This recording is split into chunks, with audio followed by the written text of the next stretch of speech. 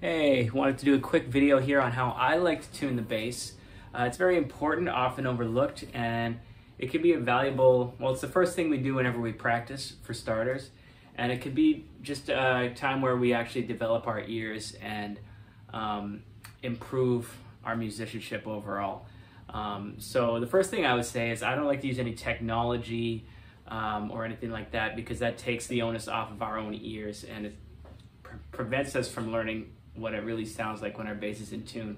And as any of you know who have done a live gig, this is an instrument that goes out of tune all the time, and we're going to have to be adjusting it constantly on the gig because of the lights, because of the heat of our hands. So we really need to be good at tuning the bass so that in the moment we could be constantly fixing it and keeping it in tune. So first thing you're going to need, old school, you may have seen one of these, A440 tuning fork. Originally got this from my teachers, Ben Wolfe, Ron Carter. They kind of swear by this method, and I couldn't agree more. So you bang it on your knee, put it on the bass, and you hear that A, and we just match the open A.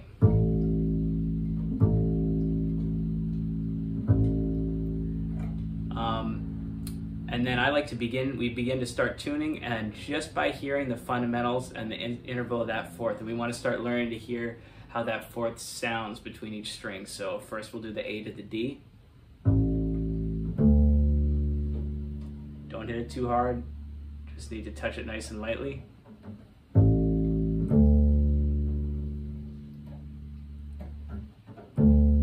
Often you'll see if you see me doing this, it's because sometimes when you're loosening the string, making it lower, it doesn't sound like it really moves, and that may be because it's kind of bunching up, getting stuck at the nut a little bit if it's not sliding smoothly. But often if you give it a little tug, that'll pull it into position.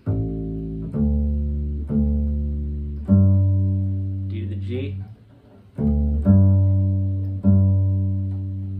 This is the hardest one, the A to the E, because it's just so low.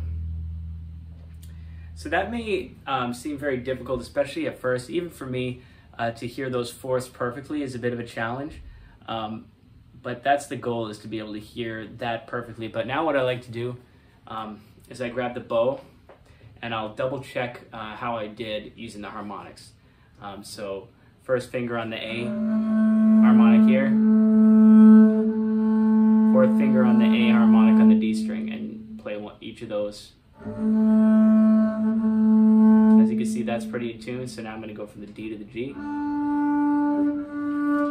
G's gone flat. I don't think it was quite that flat. So one thing that we'll notice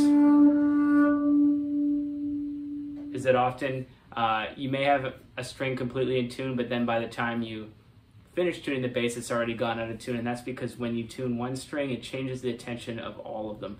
So especially if one of your strings is very out of tune and you have to crank it a lot, the other strings are almost certainly going to go out of tune because of that change in tension. So you'll have to go over 2 or 3 times, even more sometimes, until it finally starts settling all of the strings. So, and that's go to A to the E. So fourth finger for the A. All right, I'm satisfied with that. So now what I like to do, let's go over it again and hear those fourths and just get into our ears exactly what it sounds like when it's perfectly in tune.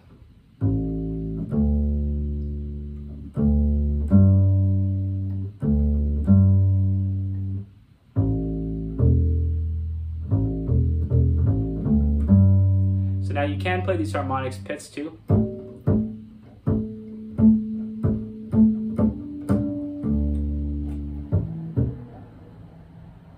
Which I will do on a gig because I often don't want to pull out the bow, but they don't sustain as well, and it's not quite as easy to tell.